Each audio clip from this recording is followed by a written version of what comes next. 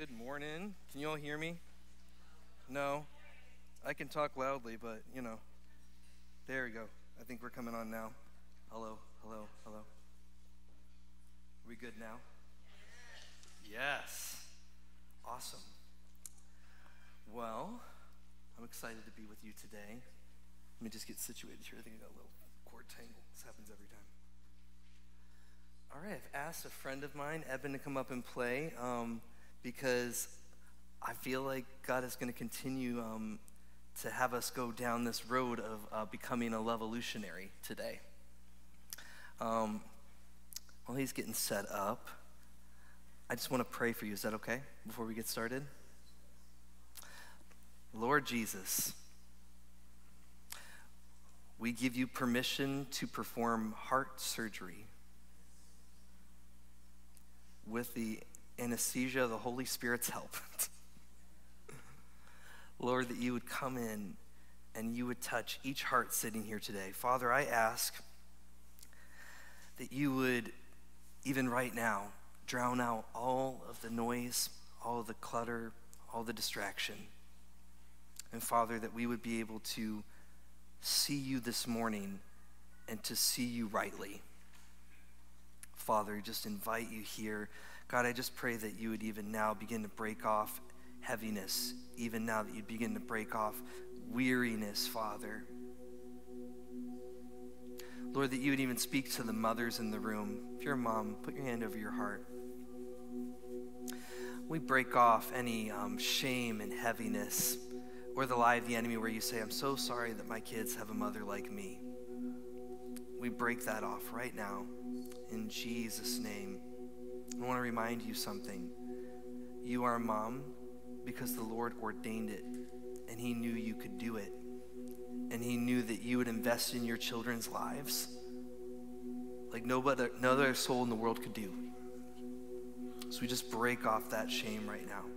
We break it off and replace it with the promise of the Father that he gave you these children on purpose, just like he selected Mary to carry Jesus. He selected you. And we just break off the lie of the enemy that says it's so easy for all the other moms. Everybody else has it together and I just don't. We just break it off in Jesus' name. We're all human, we're all trying.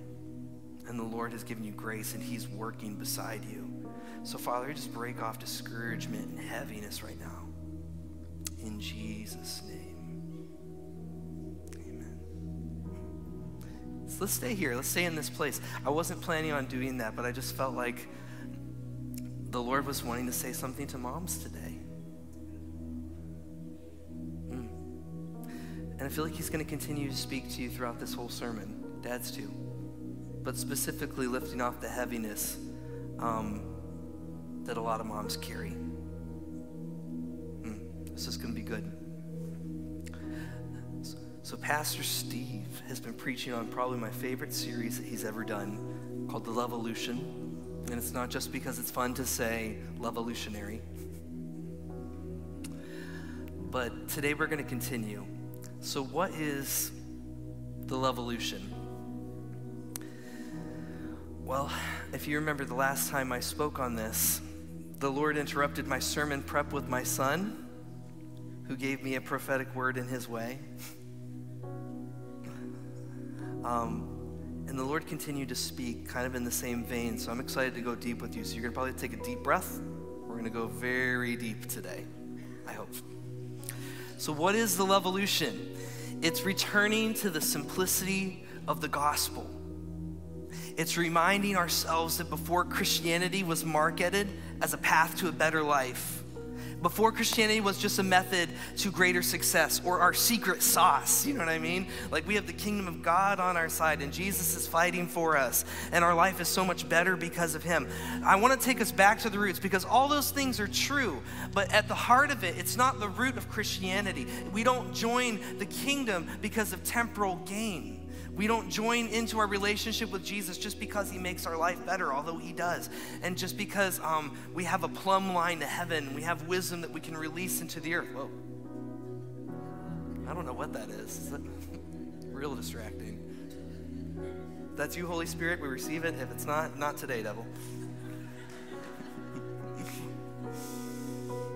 You know, it's a posture, what we're trying to do. This Luvolutionary, I almost want to like verb it and say that it's a posture that we give ourselves, not because of the great things that we get from him, but because somehow we've caught a glimpse of the Father. Somehow we've caught a glimpse of Jesus, and we saw him. I don't know how he revealed himself to you. I'm not sure if he revealed himself to you when somebody was preaching a message, or if the Lord spoke through a melody in music, or if he spoke to you when you were on vacation and you were looking at something beautiful like the ocean or a mountain. But somewhere, somehow, the Lord touched your heart. He reached in and he said, this is who I am. Let me show you who you are. The Lord touched your heart in a personal way. And for that reason, we were moved and we were wowed, not because of really great musicianship, not because of really great lighting or smoke machines or lights. It's because the message that has captivated the world for thousands of years still carries the same amount of weight this morning on November 28th that it did when it was preached on the day of Pentecost. The message never loses its power. It never loses its steam. So often we hear messages and we see things that encourage us and things we get excited about, but there is a shelf life on those things. You can be excited about your promotion. You can be excited about who you're marrying and who you're married to. You can be excited about that new house you're buying or that great dream that's coming into fruition. But the truth is, all of those things are temporary. None of them last. If you're 80 and you're saying, do you remember when I was 19 and I got this great entry-level job at a company I was hoping to get at? Nobody says that. Maybe some. But the truth is, all of those things are temporary, and this message never loses its weight or its power. Let me tell you, if we ever get tired about hearing about the good news that we were all heading to an eternity of separation from Jesus, we were all never going to be able to make it, but then God in his infinite wisdom and knowledge planned before the foundation of the earth, because he knew we wouldn't be able to cut it. We weren't going to be able to cross the chasm that sin would create between us and him. So he sacrificed his son and resurrected him from the grave so that we could live a connected life where the presence that we're enjoying right now in this room, it's not some ethereal, gaseous thing that makes us feel good. It is him. It is Jesus. It is his presence. And so when you get moved in worship, when you experience him in this morning, it is a freedom and it is a liberty that didn't come without cost. It was paid at the highest price, which means that you are valuable to him. And this message, if it doesn't move us, if it doesn't shake us, if it doesn't stir us up to think about that, then somehow we've depersonalized the message. We've gotten away from it, and we've allowed Christianity to comfortably fit into our lives, into a pocket and a rhythm that works for us. But I want to tell you something. It was never designed for that. The beauty of this Luvolution is that it is not convenient. It's not meant to be easy. It's not meant to be something that we just say, yes, I'm saved and I'm on the Luvolutionary road and everything is easy now. It's just not biblical. But you know what it says in the word? It says Psalms 34:18, that he's near to the brokenhearted and saves those who are crushed in spirit.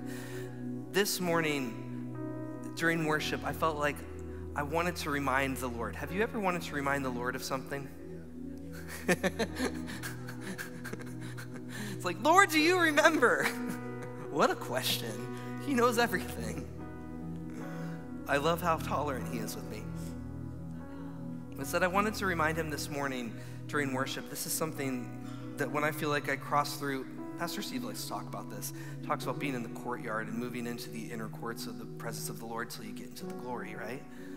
Well, I was making my way through that path, through praise and thanksgiving into his presence, delighting in it, and then pressing into that holy place. And I just had the simple thought kind of crystallize in my mind. And I thought, Lord, I want you to know that if you never did another wonderful thing for me, as long as I live, I am overflowing I am satisfied by you. That there's no riches or notoriety or delights this side of heaven that can compete with the sound of your voice.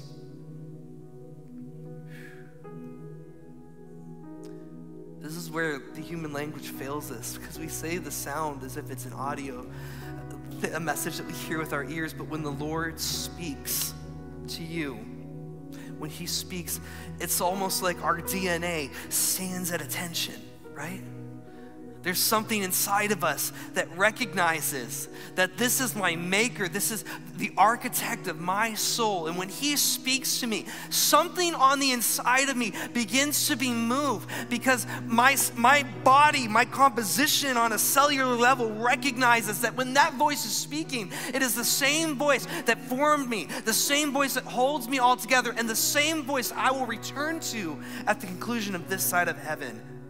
When he speaks, the reason why you're moved is because you're made up of his words. Your physical body is made up of his words. He breathed his spirit into you, his life into you. And then in your mind here, you're made up of his words. Everything that you could think about yourself that's in alignment with heaven, he put there. And he said, this is who you are. This is who you are. So many of us sitting here today, you've had so many lies spoken over your life. You've had so many people tell you, you're never going to make this, you're never going to be able to do this. But I'm here to tell you that we're not defined by somebody else and what they say. Because guess what? They're made up of his words too. His word is the one that matters. So today, my message is titled, The Path of the Luvolutionary. So, yes, Lord, sorry, he's speaking to me. This is becoming a Luvolutionary. When I was in high school, I was a distance runner, AKA masochist. Any long distance runners in the house today? Can I see your hands? Yes. Lord help you and deliver you. We must like it, right?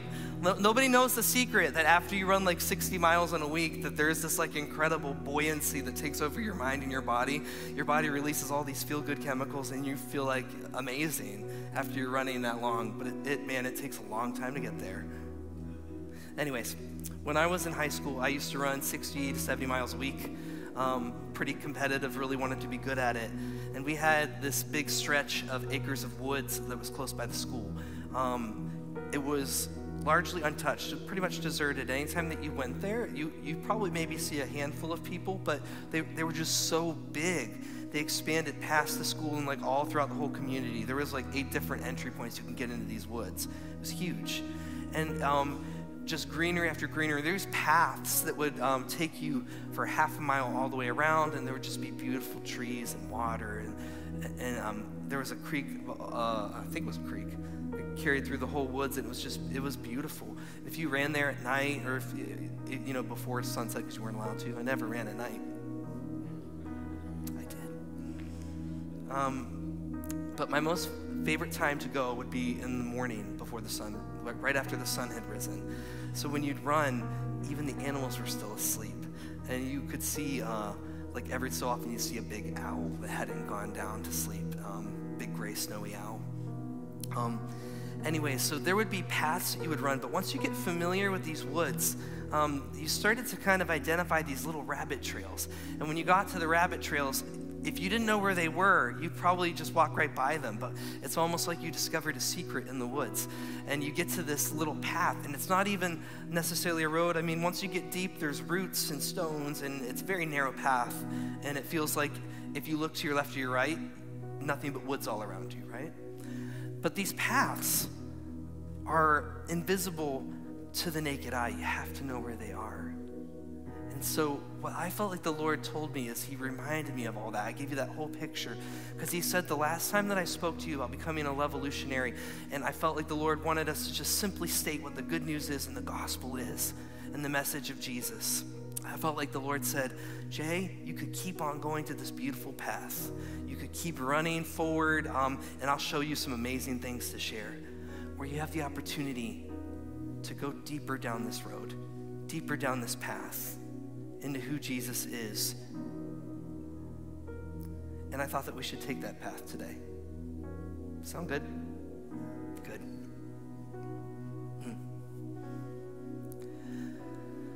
So becoming a Luvolutionary, it's a path that leads off the main road. It's an invitation from the Father towards us to continue on and venture deeper. I'm calling it the Luvolutionary road. It's so fun to say. But it's not a fancy new formula or a way to live. It is a return. It's coming back home. It is a worn and weathered and narrow path. And He is the path. Jesus is the path. It says in Matthew 7:13-14, enter by the narrow gate, for wide is the gate and broad is the way that leads to destruction. And there are many who go by it. Because narrow is the gate and difficult is the way which leads to life. And there are few who find it. This is the Luvolutionary road. The path forged by the life of Jesus that leads us back to the Father. So if you follow the life of Jesus, every recorded word, habit, and decision will lead back to the Father. He said over and over again that He only did what He saw the Father doing. He was in perfect unity with the Father and the Holy Spirit. And this is where He is right now, currently. This is where Jesus is. He is seated at the right hand of the Father, making intercession for you right now. He forged the path for you and for me, that if we follow Him, we will be led to the Father. So Christian actually means imitator of Christ. So if we are Christians, we're attempting to copy and imitate the way that Jesus lived. Not just His teachings, but the rhythms of how He lived and what He did in the margins of His time, in between the sermons. He would disappear to pray all night. After His teachings, He would send the disciples before Him and spend the night alone in the mountains, talking to His Father, and then walking on water to catch up later. You see, that's the Luvolutionary road here. If He is the path, then I think that we can't just focus in on the sermons and the parables and the teachings, although we need to internalize all of that as it is the Word of God. But it's in the margins, kind of identifying how did Jesus live His life? Because He was on the earth for 33 years as fully God and fully man. 33 years. And look what He did in 3 years of ministry. How did He live? The rhythms of His life. And are we, as Christians, are we attempting to live by just the principles and the ideals, or are we trying to model our life after what Jesus did and how He lived His?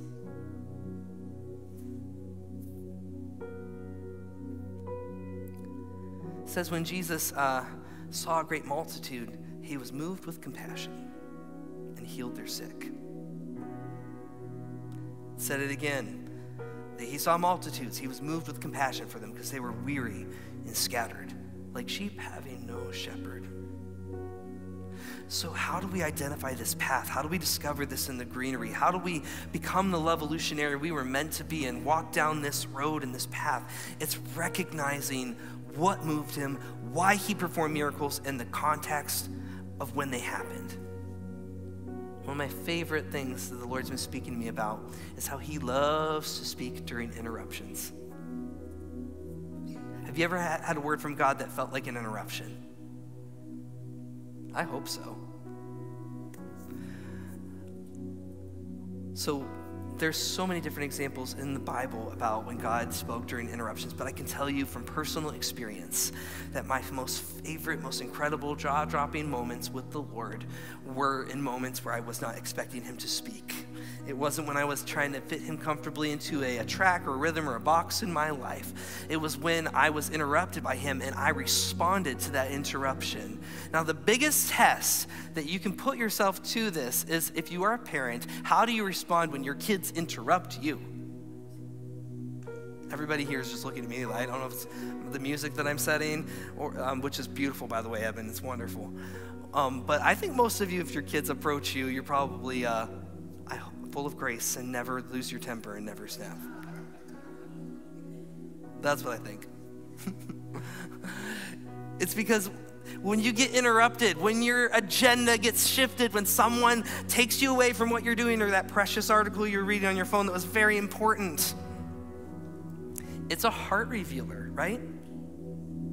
Because I think what I'm trying to get at here is, why are interruptions so telling? Because interruptions indicate if you are being present and connected in your life. If your mind is always somewhere else, if you are on this little device, I won't call it an idol today, I did in previous messages, but if your eyes are trained on this screen and you're looking at this all the time, or if you're never present in the moment, you're worried about the past, you're trying to plan for the future, then of course when someone interrupts you with something in the present, you're not going to be open to it. But why are interruptions important? Why does God like to speak through them? It's because God loves to interrupt, to reveal to us where our hearts are at. Because if we are connected to him in every present moment, like the word says, to pray without ceasing, to keep our eyes fixated on Jesus, and when we're interrupted by him, it should just be like a breath, a tap on the shoulder, that he's walking beside you and say, oh Lord, what were you going to say? Not, I'm busy, or I need to focus on this, or this immediate thing that is so important that I won't even remember in 2 weeks. It takes precedence over what you're trying to say. So hold on 1 second, Lord, I need to focus on what I need to do, and then I'll turn around and you can speak to me. That's how often sometimes when we get interrupted and we wonder why we're not hearing from him. And we wonder why we feel like the words are sparse. It's because maybe our lives are on a track and a trajectory, running at a different pace than maybe sometimes he's speaking. Interruptions are beautiful because they give you the opportunity to ask yourself this question: am I connected in my life? Am I connected in this present moment where the Lord is? Because you can see him in the past and you can prophesy and look to the future, but you cannot touch his heart in the past or in the future. You can only do it right now. And that's why it's so important to live connected. And you can look at what Jesus did. He got interrupted a lot. A lot of these miracles that we read and we study were interruptions. So the woman with the issue of blood, total interruption. The lame man lowered through the roof, he was teaching a sermon. Blind Bartimaeus screaming in the streets, he was on a journey. Calming the sea, even worse, he was napping and got interrupted.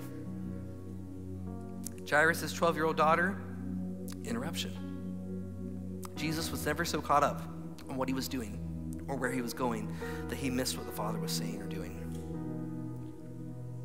So now remember this, Jesus was fully God and fully man. He didn't cling to his rights as the sound that formed the world around him. He didn't perform miracles from his identity as a son. He laid down all of those rights. When Jesus came unto the earth in flesh, he laid down all of his kingly and rights to the throne, and he performed every miracle out of right relationship with the Lord through the Holy Spirit. Why did he do that? It was because he wanted to demonstrate what your life would look like if your heart was made right, and what the Holy Spirit could do through you. It was never a point to show off how godly he was or how kingly he was. He never had to prove anything. He's fully God and fully man, and he laid down those rights so that he could be the blueprint of what your life could look like if you allow the Holy Spirit to flow through you the way that he did. He didn't come to show off, he came to demonstrate.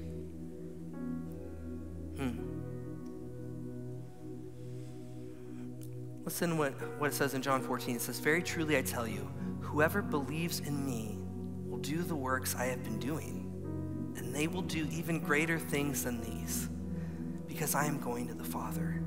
And I will do whatever you ask in my name, so that the Father may be glorified in the Son. You may ask for anything in my name, and I will do it. We all believe in the infallible word of God, don't we? How come do we believe that, though, when we hear that about you? We can believe the theory, but do you believe that about you? That that you will do greater things than even Jesus did on the earth. That's a frightening statement. He said it. So the path of the Luvolutionary that we're setting out on today, I make no promises to take you like 3 miles down the path. But what I will do is we'll talk about what it looks like to set out on a journey, to pursue the rights that Jesus said that he granted you. You see, when you read that, he says, greater things will you do. Ask anything in my name and I will do it. We don't surrender these rights to fail because of failure and comfortably tuck them away into ideals because we can't square with how something turned out in our lives. And this is the hardest part of the journey, is to continue on and not simply camp out at the sight of our last disappointment. We can look at people we love who weren't healed and choose to look through the lens and stop pursuing our birthright, to stop believing that God wants to miraculously pour out his kingdom. Listen, I can list off so many people I know, and I don't know if this is gonna be encouraging to say, but I'm just gonna say it because I want you to us to get on the same level here. I have a handful of people in my life who had faith that could move mountains. These are people who traveled to different nations, leading children to Jesus, saw bodies healed, saw miraculous things happen with their eyes. And they died. They did. So it would be so easy to look at this person and to say, but Lord, they were so good. Lord, they were so faithful. Lord, I saw them go through this whole journey and I saw that it didn't result in a miraculous healing in their body. So there's something that's been recalibrated on the inside of me to say that because of this person being so amazing and because you didn't choose to reveal yourself this way, that I am choosing to kind of adopt and move around my core beliefs and values to try to facilitate a life that says maybe God really doesn't do those things. Maybe it's something for the special or something for the anointed or something for a different place where the Lord is really pouring out his spirit, but maybe that's not for me. And so what we do is on a subconscious level, we accept that lie and we no longer begin to press in when we see someone sick or someone who isn't doing well in our lives. Sometimes we get so comfortable in this unbelief that we don't even think about God coming in and healing them. We just say, I'll pray for you.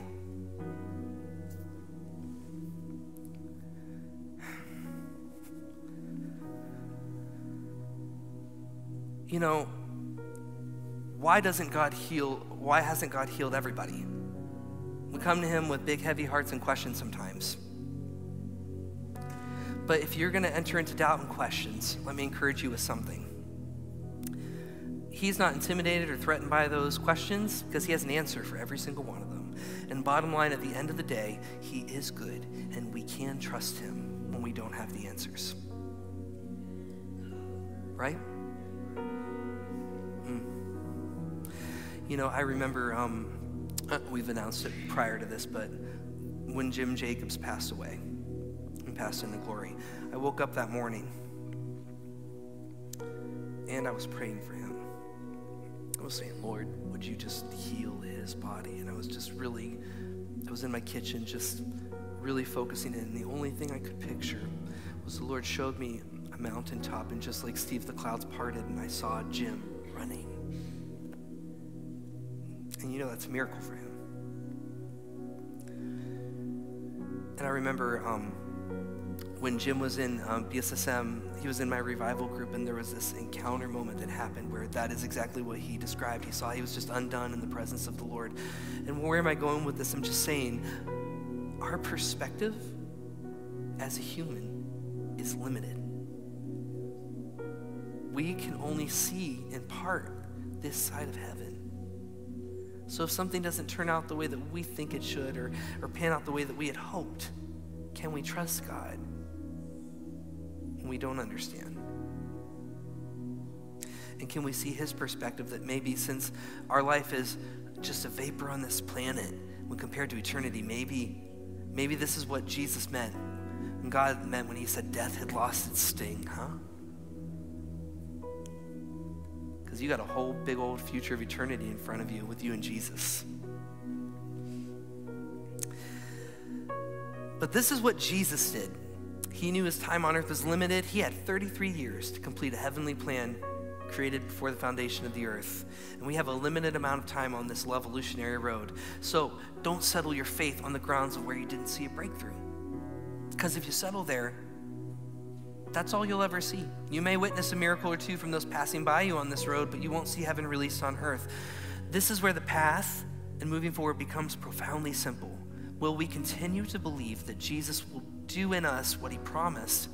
And will we believe it enough to pack up and continue onward on the narrow road? Will we allow him to transform our mind through a reformation of how we think, so that we can base our hopes not on like our own ideas or limited thoughts, but on his infinite power and wisdom? So I want to do a little exercise with you this morning, if that's okay. Would you close your eyes just for a second? I'm not going to let you leave them shut long enough to drift off. I know, I'm a parent, I get it.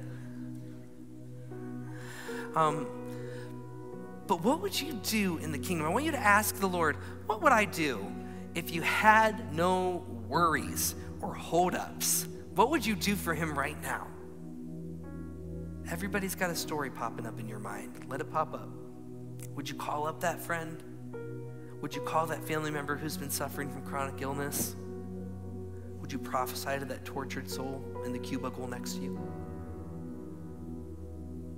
Would you call to reconcile a broken relationship? Come on, let them all just pop up into your mind about what you would do if you had 1,000,000% certainty that that you just said the word and it would happen. Every thought that is bubbling up in your mind right now is what is buried in the ground you're currently camping on. So to pick up and move on this road means to unearth those hopes and desires again and to carry them with you as you move forward. And let me tell you, it is so easy. It is so easy to stop moving, to become preoccupied with the immediate and lose sight of the eternal. To bury things that we don't have answers for and hope something good passes us by. But let me tell you, there's still adventure in your bones. And there is still hope. And God is still stirring things inside of you. And that invitation is still open. You can still become a Luvolutionary. So you've picked yourself up. You can open your eyes. You're picking yourself up on this road. All of those things that you have buried in your ground, you are picking up on the campsite. You're no longer going to be camped out at the site of your last disappointment where you decided that this is where things are and I've just accepted things as status quo. You've picked yourself up and you're peering around the corner. And there's alignment of your faith with Jesus at the center. So this is the beauty. The ground that you've left now, we talked about this last time I was here, is now a monument. The power of testimony is released every time you look back because you can say, this is where I used to live. I don't live there anymore. So doubt or fear, I've been healed. I don't live there anymore. You suffer with complacency, I don't live there anymore. Disappointment and regret, I don't live there anymore. You can say it over whatever you're leaving right now. So I want you to picture those things, gather them up, gather all those thoughts, the things that were holding you back. I want you to kind of identify the place that you were at when faith became something that wasn't as active and something that was inhibited by something that happened to you or some disappointment. Picture it. And I want you, as you're picking up that stuff and taking a step forward, I want you to say, I don't live there anymore, if you want it to be released in your life. So go ahead and say it with me. I don't live there anymore. Come on, picture it again and say it again. I don't live there anymore. One more time. I don't live there anymore.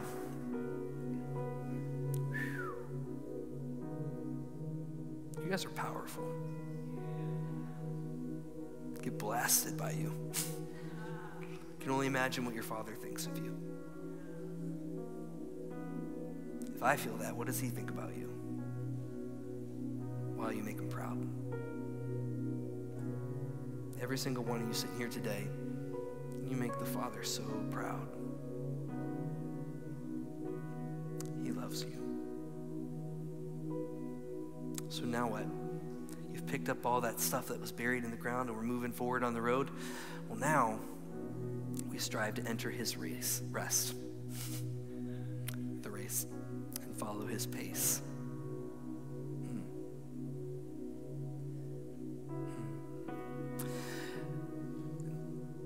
So we have to be, this is Hebrews 4. It says we must be extremely careful to ensure that we all embrace the fullness of that power and not fail to experience it. For we've heard the good news of deliverance just as they did, yet they didn't join with the faith of the word. Footnote for that, he's talking about Old Covenant, Joshua, Caleb, Moses. Instead, what they heard didn't affect them deeply, for they doubted. For those of us who believe, faith activates the promise, and we experience the realm of confident rest. His pace, you see, this is the rhythm we're trying to emulate. Too often, we try to make God-sized space in the middle of our unrealistic to-do lists and expect him to speak to us, and for the fullness and richness of that message to saturate our bones faster than 3 tea bags and a little mug. But we're not, love has its own pace. He has his own pace and he can't be rushed. Let me just, I'm running out of time with you. Oh yeah, I'm out of time. Hallelujah. Happens every time. Oh. Okay. Let me take you on two more little caveats and we'll come in for landing, okay? Do I have any songwriters or creatives in the room today? Anybody? First off, Father, keep your hands up. Keep them up. I want to see who you are so I can hunt you down after service. But also, Lord, I just pray that you would, God, stir the creative ideas in them, Lord. Lord, help them to steward what you're saying. Help them to see. So, songwriting. Lyrics aren't always going to obediently land quickly into an easy format. The ideas in your subconscious are where the beauty of the lyrics come from. People think that like when people write a song that it just kind of bubbles out and it's amazing. They must be so talented, but the truth is they've just connected with their spirit. They've connected with their soul and they can articulate what's happening in their subconscious. I read a book on songwriting. It said that every piece of content and lyrics that you need is in there. It's like an ocean that you're diving into, grabbing a shell and bringing it up to the sunlight because nobody else will see from your perspective. Nobody else has your unique combined experiences to create this piece of beauty that you're showing to the world, right? But it doesn't always happen easy. Sometimes we're inspired and sometimes we're not. Sometimes we write amazing material when we are totally uninspired and we are totally inspired and the song hurts to listen to. So music is a language that's similar to that of the Spirit. Sometimes we can feel and understand something expressed in music that words cannot. And sometimes creating doesn't feel like creating. It feels like discovering. Sometimes we have to entertain a million ideas before that last layer is removed. And that lyric that was under it all those bad ideas, surfaces and takes its place in a spot that feels like it wouldn't fit anywhere else. God's like that. He won't be rushed. You can't make him do things on your timetable. He exists apart from time.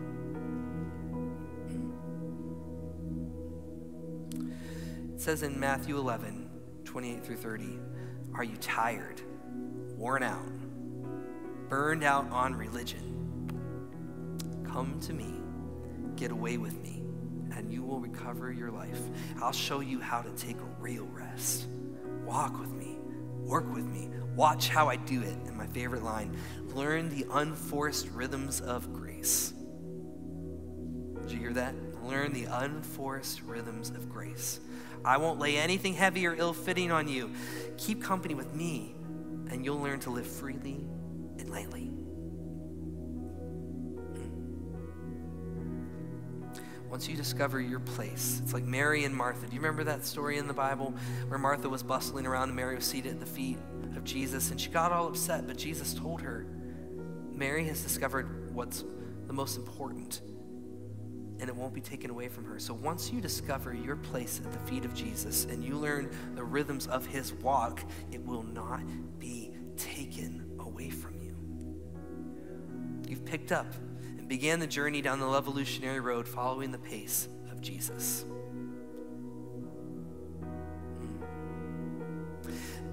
And I'll close with this.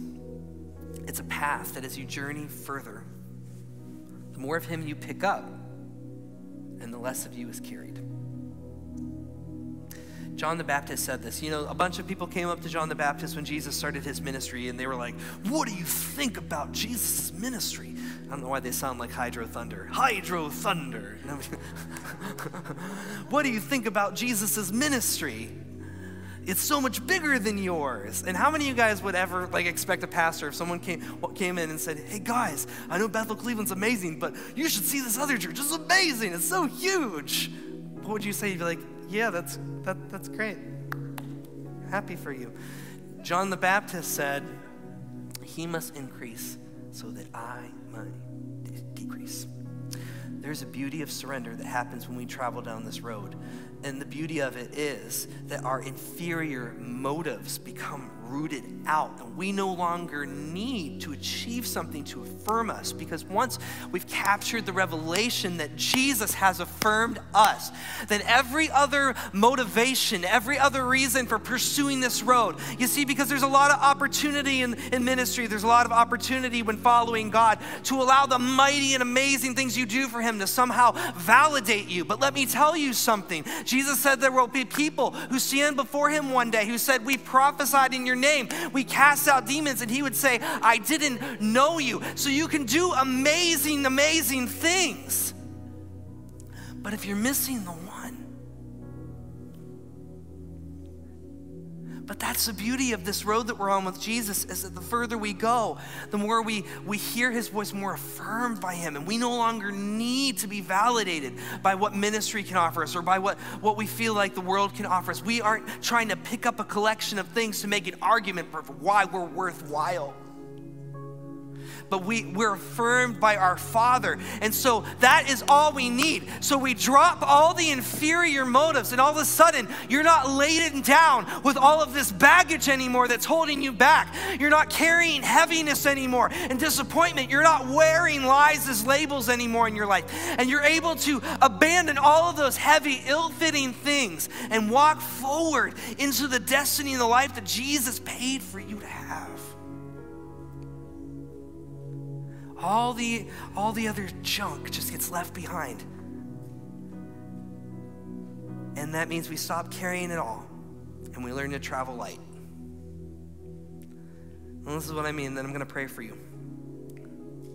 Traveling light means I can move quickly when he speaks. I could sprint forward on this road with confidence when he asks, because I'm not bogged down anymore by the lies or the curses of the enemy. I had a dream last night. This is it, I promise. 18th close. The Lord spoke to me about curses that people have spoken over others' lives. Let me read you a few examples of some real life curses that people have said to me. Okay? My favorite. Not my favorite, but you know. I say favorites now because I don't live under them, but you know. You're a small business in the middle of nowhere going nowhere. You guys might laugh at this one. I don't see you ever writing songs. I see you just leading worship and singing covers. Oh, this was one from when I was younger. I don't see you as a pastor. You don't connect with people very well. For all my audio people in the room, your voice is impossible to mix. Maybe still true.